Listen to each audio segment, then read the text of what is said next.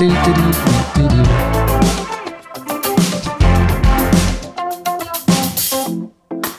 friends, and welcome back to the Rewind podcast of Forward Church. Join us each week as we take a look back on Sunday's message and dig a little deeper into the conversations with those who are teaching across our sites at Forward. We want to invite you to be part of the conversation too. So if something we're talking about on Sunday morning sparks a question in you, head to our website, forwardchurch.ca/ask us, and submit your questions there.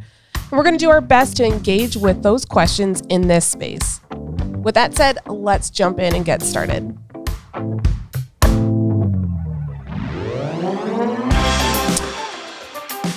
Well, hey, welcome to the podcast this week. You'll notice some of us are sitting in spaces we're not used to sitting in.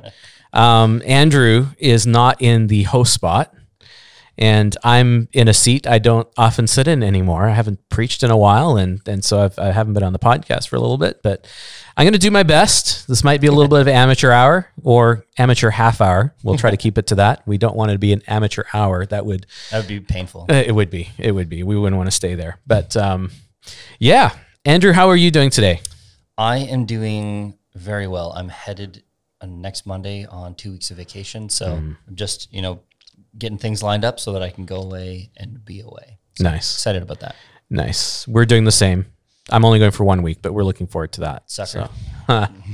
Didn't plan as well as you, apparently. So, but yes, it's a good time of year to take those breaks and to spend time with family and all that as well. And I got to say, I am really glad we're back in the podcast studio. Yeah.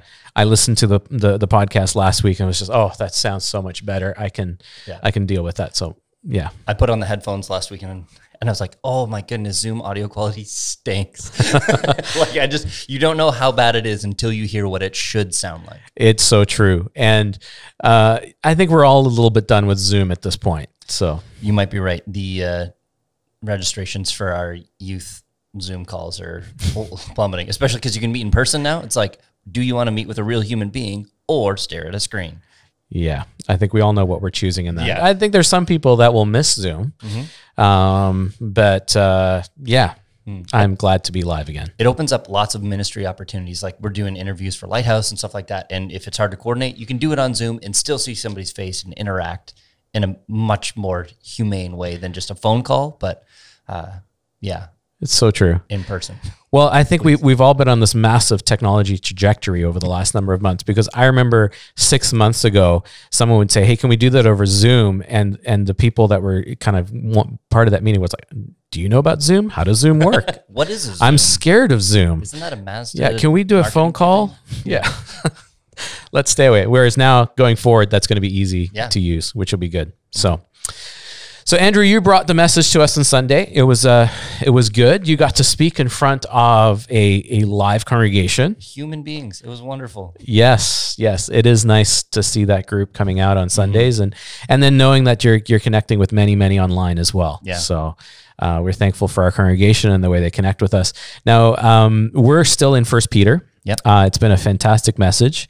And I just, every week I'm blown away with how we picked out the sermon series. You're part of the teaching team and the sermon series design team. And I remember when we talked about 1 Peter, we had no clue really what church was going to look like, what the struggles were that we were going to be dealing with in that season. And every week I'm blown away by the sovereignty of God and how He put this together. And these are topics that are so relevant to today. Yeah, I believe it is. The word there, sovereignty, is like absolutely perfectly chosen. And we were chatting earlier, man, like this book is rich. I had one heck of a passage and there's lots on the cutting room floor in my office at home from this, because it's just such a thick passage of like, you could probably easily do a series out of that section of scripture in and of itself. So yeah, God's got a lot to say to us. There's no shortage of that. No.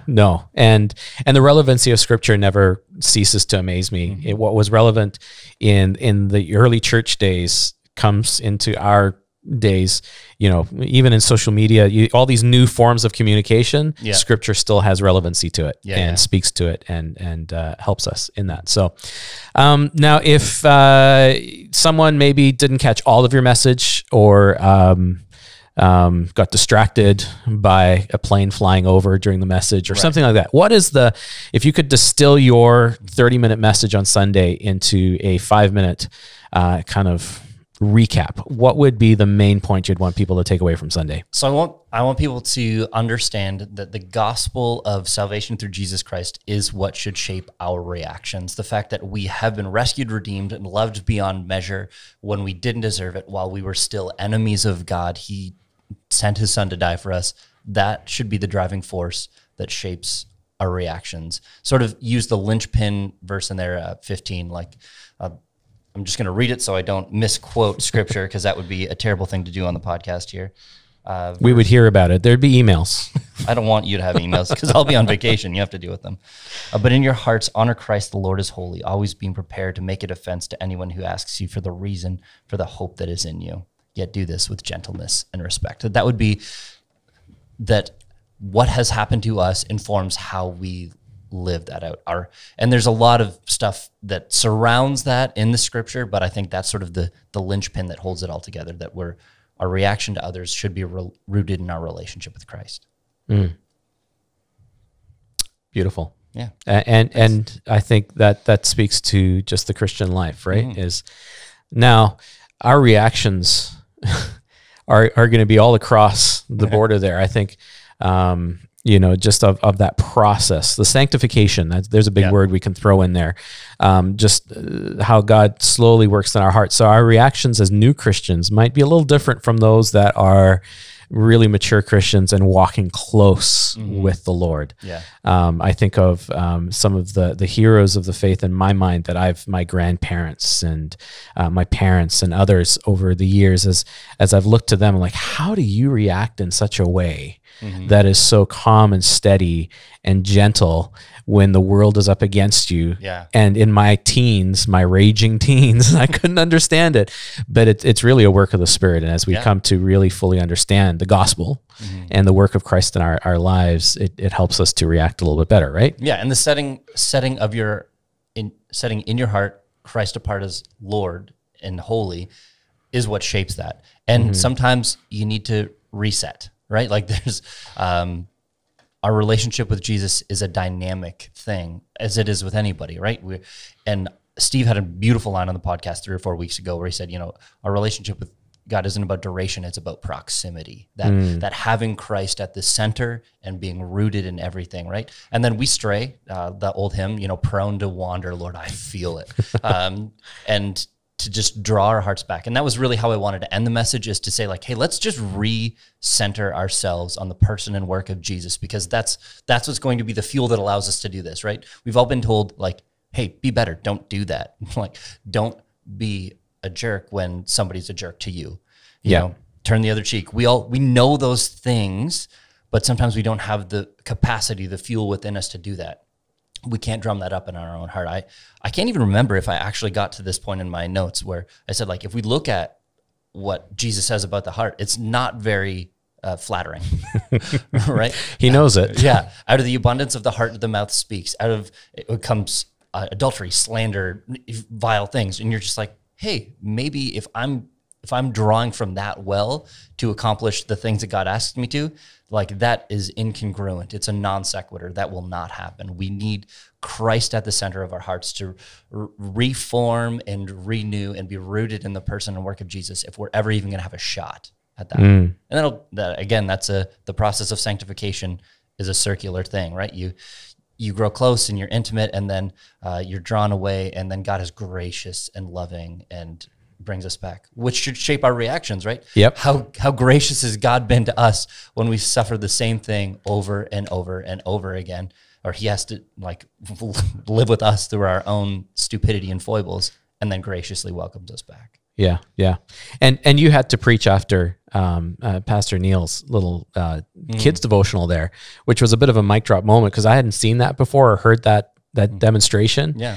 And he got up. I never know what Neil's going to talk about. And he's like, what's he doing with sponges on the stage? Yeah. And for those of you that didn't see it, he had some sponges in water. One was clear water, one was blue water. And basically was talking about what we soak up is what we're going to put out. And as the sponges soaked up the clean water and soaked up the blue water, obviously the one that soaked up clean water let out clean water, the one that soaked up blue water. And it's that proximity to Christ is going to start coming out in us. And it's like, oh, well, how brilliant. Yeah. Does Andrew need to say anything at this point? No, I'm just kidding. So, yeah. And I think, again, the hope of the gospel reshapes that. It's not about us being like, hey, let's get the water more clean that we're drawing from. No, we will always be tainted, and we are in desperate need of Jesus. And I had one line in there that I really wanted to build out, but I was up against the clock and didn't get to get there. But often when we're offended, right, when there's, persecution or mistreatment or abuse, we can get to a moral high ground in ourselves and play the victim. We often think of the victim as a lowly spot. And I think sometimes there's like a downtrodden, beaten down sort of element to that, but there's also a moral high ground that says like, how dare you do that? I don't have to forgive you because of the egregious thing that you did to me. And it actually puts us in a position of moral authority over that person. And if you take that spot, there's no room to have a gospel-centered reaction unless you realize the ground is level at the foot of the cross and we are in equal need of redemption and grace through the cross. If the gospel isn't shaping that in your heart, you're going to, even in pain, be arrogant and self-righteous. I would never do to someone what that person did to me, right? We've said those sorts of things. How could that person do that thing? That's a statement of moral superiority that has no ground. If you read verse 8 that we started with, right? Like humility of mind, right? Like understanding in sympathy and with tender-hearted compassion other people, and above all, love.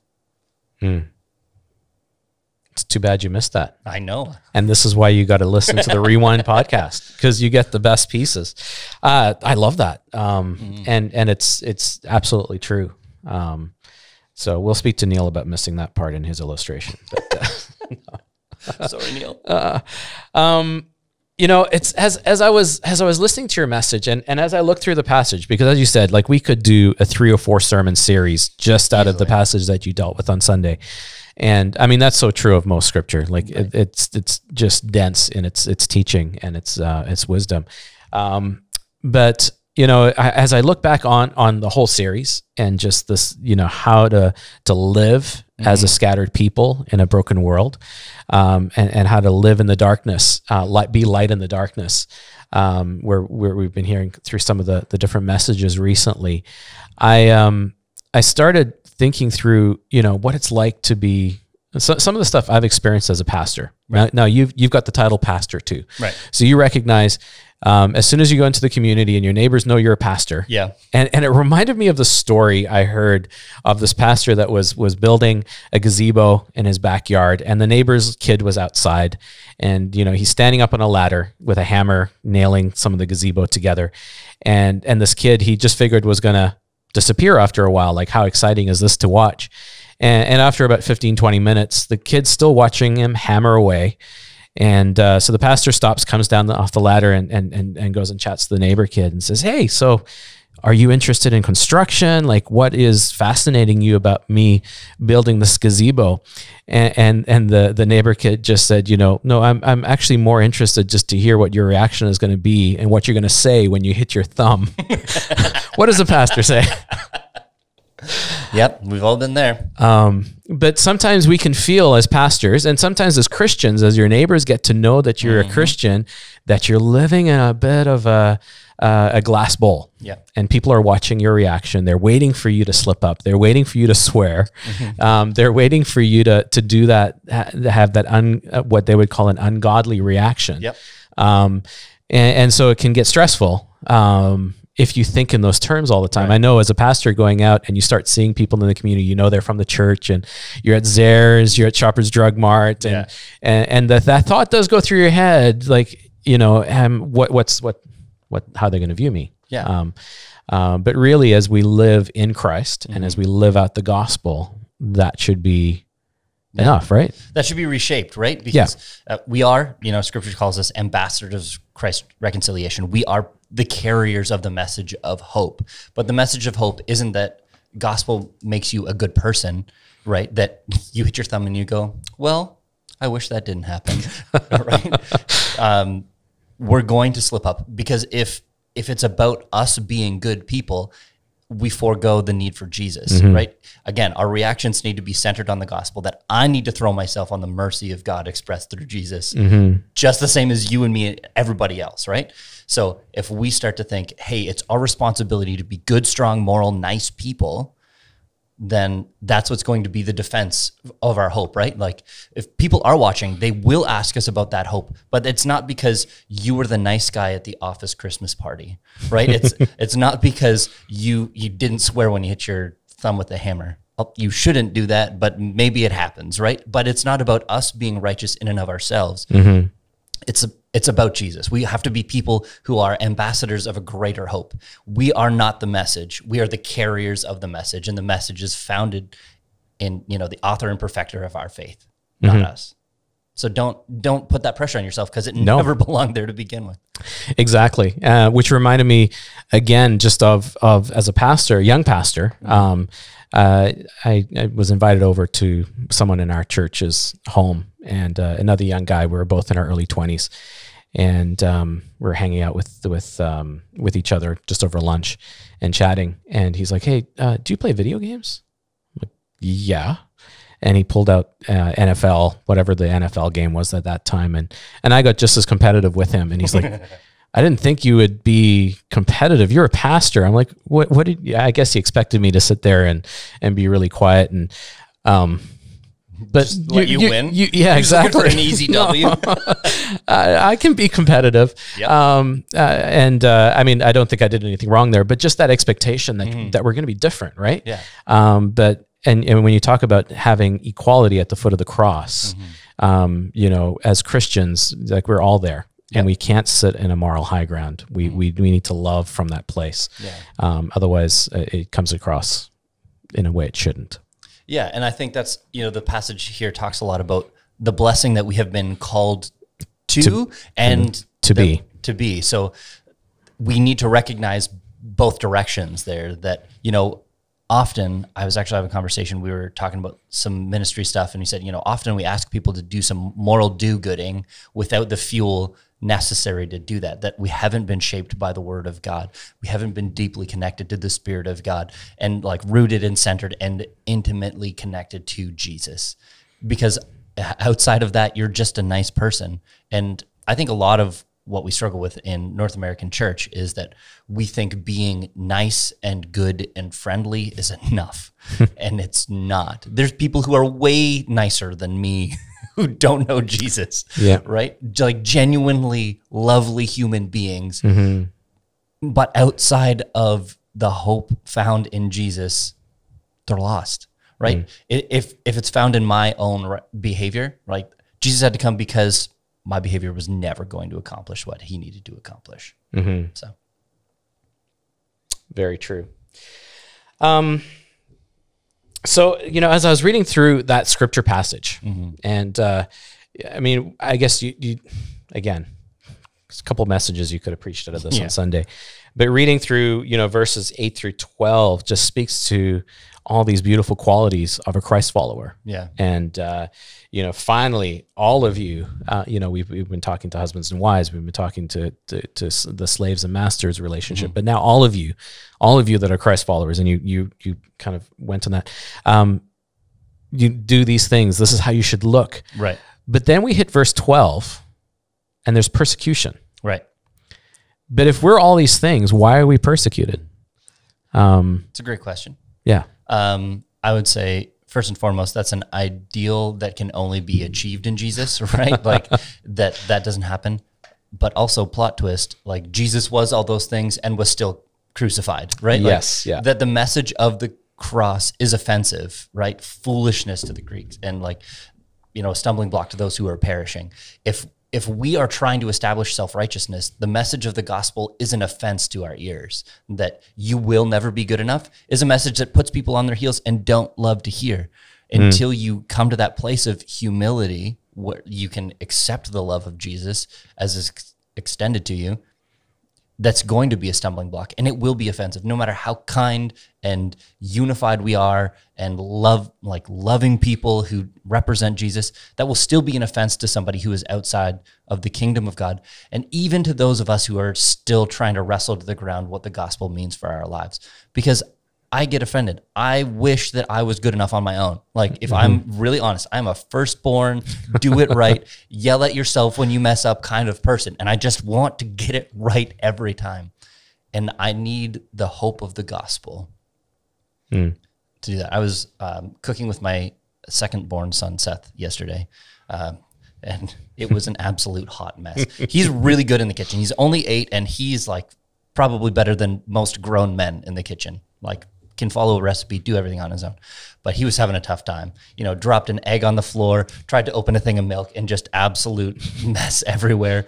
And then he was doing something else that was very precarious. And I was like, buddy, I'm just going to take that from you and do this for you. And, you know, I didn't get to do much cooking because I was wiping up egg and milk. And I just had to sit there washing out the cloth from all the stuff that was in it. And I was like, man, like, God, you are so good to me. When I fumble and drop things and make the same mistake inside of 20 minutes over and over again, you are a patient and loving Heavenly Father. And I really believe it was the Spirit of God working this message in my own heart that I didn't blow up at him, because like, after like accident 3 in about a 15-minute span, I was like, whoo. But it was just a reminder, like, hey, didn't you just preach a message on how your reaction should be shaped on how much I love you? And I was like, okay, Lord, I'm listening. I don't want to have to learn this lesson much more. Please, I want to actually eat dinner tonight. Isn't it amazing how our kids bring out the gospel, or at least our need for it, our need for it, and just put that spotlight? Because I mean, so often I get those moments where I'm as a father and my reaction is not what it should be. Right. And there I am suddenly reminded of, I need to spend more time in Scripture. I need to spend more time with God, because that is pointing out a flaw in my reaction. Yeah, the law is a mirror, right? It shows us the dirt on our face. It won't clean us up. That's Jesus' job. But the law will show us where the dirt is, for sure. Yeah. And if you want to know where I mess up, speak to my kids. They do have the front row seat. It's super unfair. It is. It is. And they are tremendously gracious as well with me. So I'm thankful for the gospel working in their hearts. It's good. So now, you know, it's interesting. As I was looking at that passage there, and you had mentioned verse 15 being kind of central to where you were landing. You know, verse 15 reads, but in your hearts honor Christ the Lord as holy, always being prepared to make a defense to anyone who asks you for a reason for the hope that is in you, yet do it with gentleness and respect. It's a verse that's quite well known. Yeah. Right? Always be ready with the defense. Yeah. And that's the portion that we remember. I heard it horribly misquoted in the podcast yesterday. Well, it's interesting because, you know, that's a verse I've known my whole life. Always be ready with the defense. And, you know, and so you want to make sure you've got arguments that can answer questions that people have. And, but I think so often we miss the second part of that verse. Because, for those who might not know, that word defense in the Greek is apologia, which brings out the apologetics. Yep. And understanding that giving a defense for your faith is apologetics, and making an apology, you know, that brings up different things in our minds, and understanding that. Yeah. But being able to explain. Yeah. It's not. Yeah. A reasoned, logical explanation is sort of how the verse that word breaks down in Greek. Whereas as a rugby player growing up, I was always told the best defense is offense. And so I hear give a defense. I'm like, oh, I've got to argue this, and I got to have the right answer and make sure they know they're wrong. But then you get to the end of verse 15 there, and it says, yet do this with gentleness and respect. How do you see that playing out in social media and places today, Andrew? Do you have some examples? Starting point. I would want to remind anybody who finds themselves in that spot just to remind you that no one has ever been argued into the kingdom. If you've been in those conversations at all, as soon as your back gets up, that's going to be the reaction of the other person, right? That there is a defensiveness. And when you are on the defensive, you're not listening. You're looking for a counterattack. Yeah. So the hope of the gospel, again, there is a sense in which we want a logical, reasoned faith that, you know, can be explained and understood, at least to some extent. There's a mystery of God that we will never wrap our heads around until we get to heaven and meet him face to face. But our defense is the name of Jesus. He is our defender. We don't have to, have the, Romans road memorized and all that sort of stuff. Jesus actually says to his disciples, like, don't even worry about it. The Holy Spirit will give you the words when you need it, that Christ is our defender. And I don't want to, leave out the necessity of people who do brilliant work, people like Francis Collins, people like Tim Keller, who just have like deep faith in Jesus and can articulate highly complex things in ways that people can connect with and understand and open people up to the work of Jesus. But if we think it's our job to convict people of their sin and to convince them that God is real, we have horribly misapplied for a position that is already taken, right? That's the Spirit of God and the work of Jesus in their hearts. So we're not meant to do that. Now, we do have to have we have to be able to give a defense for our faith, right? And if you can't articulate the gospel, then I think you need to do some work there to have a logical reasoned defense of why you need Jesus. I believe that you do, but do you believe that you do? Because some of us who would call ourselves followers of Jesus try to live in our own strength and, with our own equipment along the way, and when what we need is our defender is Jesus. And important point here that didn't get left out of Scripture is we need to do that with a gentleness and respect. That's why, on a lot of the issues that a lot of Christians align with, they love listening to people like a Ben Shapiro or a Jordan Peterson, who aren't Christians, just like newsflash, but understand Scripture and have a lot of Judeo-Christian values and can argue them beautifully. Like, if I have to defend abortion, I'm sending Ben Shapiro. I'm not going to do that. He will have way more facts and way more understanding. But I would never want to talk to Ben Shapiro about that in real life if I had the other side, because I feel like he would be condemning and speak down to me. All the things in verse 8 about like humility of mind and tenderheartedness and love are out the window. And if our defense doesn't line up with our calling and character, then we've totally just absolutely wiped that out, right? We're doing more harm than good when that's how we're defending ourselves. And also, like, God doesn't really need us to defend him, right? Like, he's been fine for eternity. I don't think he needs a bunch of like mid-30 white guys sitting here in Cambridge to come up with the like spear that's going to absolutely undo everyone else's counterpoints, right? Like, he'll be okay. We have a great and powerful God, and it's not your job to defend him. He actually defends you, just so you know. And I like your answer there. We need to rely on God in this. And, we do have to have a defense and something that we can say. But I think we often forget that verse often sits on its own. Yeah. Right? And you always have to put verses in context of where they come from. And so where he's saying with gentleness and respect, let's go back to verse 8. Finally, all of you have unity of mind, sympathy, brotherly love, and a tender heart and a humble mind. Like, do all these things in that moment. Right. Yeah. Can't divorce those things from one another. No, you can't. And this is the beauty of Scripture. It gives us an outline of how we should react, how we should live, and how we should have a gospel-centered reaction to people, as you mentioned earlier, right? So yeah. And then on the tail end, he gives you the gospel, right? Like verse 18 is what most theologians would say is like one of the most concise and clear summaries of the gospel. Christ was the righteousness for the unrighteousness. He died in our place. So if you're somebody who says like, I love Jesus, I'm trying to figure this whole thing out, and I don't have an understanding of how to articulate the gospel, start there. Like, just read that. Also, like Romans, if you can get yourself into the book of Romans, man, like that will be an unbelievable starting point for you to understand the hope of the gospel. So any other additional thoughts? Maybe what were some of the books that you read, commentaries maybe that you spent time in prepping for your message that would be helpful to those that want to? I don't know how many people want to read like a D.A. Carson or a Holman commentary. His stuff is good. He's brilliant. I've heard him speak in Heritage a few years back, and I was just like, felt like my mind was being blown constantly. Yeah. It was him speaking on how to preach apocalyptic passages. Ooh. And I was like, after about 2 hours of it, I was like, I just need a break. Don, just like chill. So yeah, brilliant guy. So I read a number of commentaries. One of the things I'd love to just sort of throw out there, there's like after verse 19 to 22 is a highly complex passage that I had to just brush over. Now's your chance. Yeah, it talks about like Christ preaching to the spirits in prison in the days of Noah. There being, God being patient while the ark is being built, and then again goes to the end of the authority of Jesus.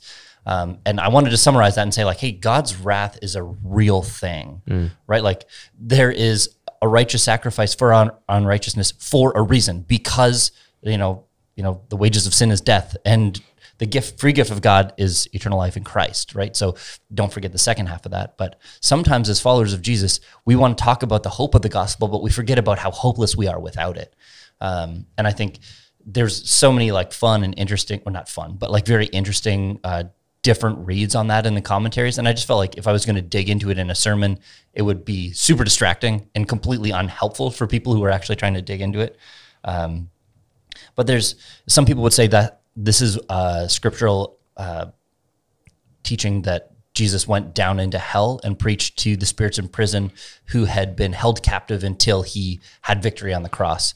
So some people would land there. Some people would say that Jesus actually manifested himself through the person of Noah to preach to those in prison in the days of Noah, which I was like, they would call that a Christophany in theological terms.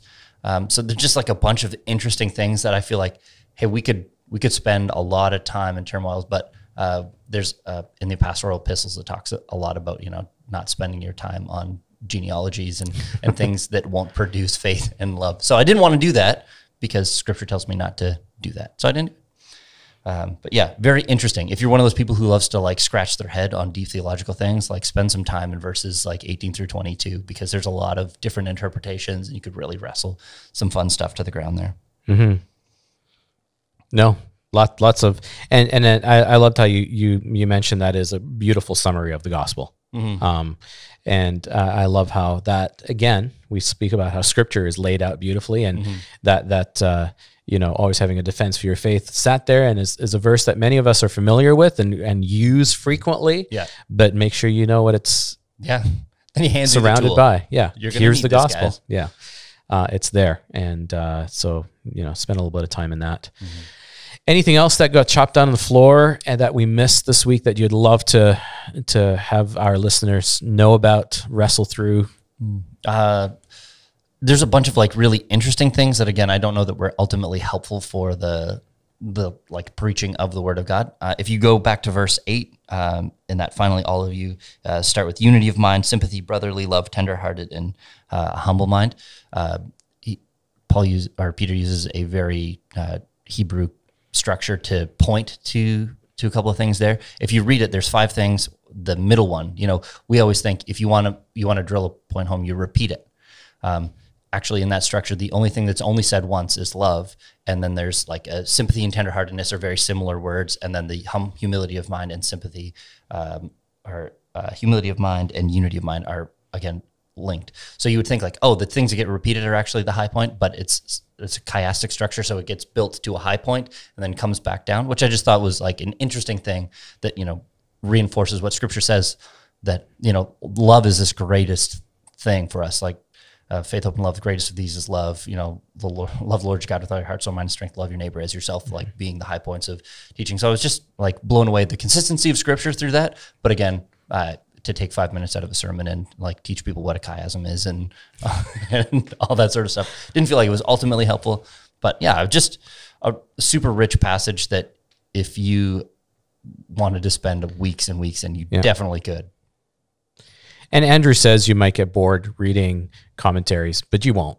They're fascinating. Yeah. Because if you read the right ones. The right ones, yes. Yeah. Trying to read Matthew Henry is like, it's a slug, but. Yeah. But putting those alongside your scripture reading can be helpful. Yeah. And can reveal things that maybe you haven't thought through. Mm-hmm. So, but appreciate it. I appreciate your time as you put into this week, Andrew, and your focusing of our hearts on the gospel. Mm-hmm. If there's anything that we need to really focus on, it's the gospel of Christ, and just that no matter where we're at, that is what changes us, and that's what brings about heart change, right? So no matter how mature in the faith you think you are, we're still in desperate need of Jesus. Yes, and at that moment that you think you're mature, something in your life is going to remind you you're not, and there's a long way to go. And think about it with kids, right? Like the number of times that we get arrogant. Our kids are like, I could totally do that, and you're like, I don't think that's true. That self-assurance is actually a sign of immaturity, not maturity.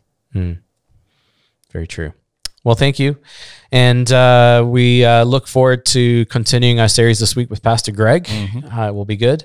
But it's been good hanging out with you today. It's kind of nice to be on this side of the microphone. Yeah, I feel a little bit like I brought my laptop here just so I had buttons to press. So I didn't feel completely out of control.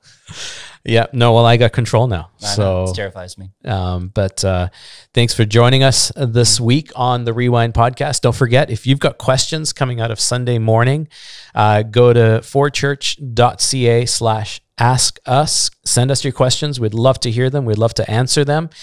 And we look forward to seeing you next week and spending time with you on the Rewind podcast.